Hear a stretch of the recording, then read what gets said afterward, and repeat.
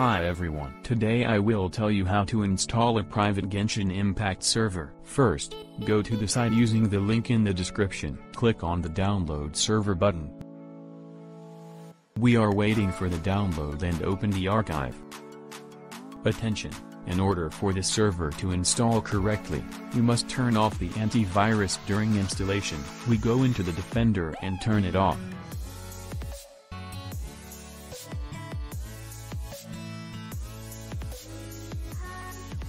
Open the installer. Password mihoyo.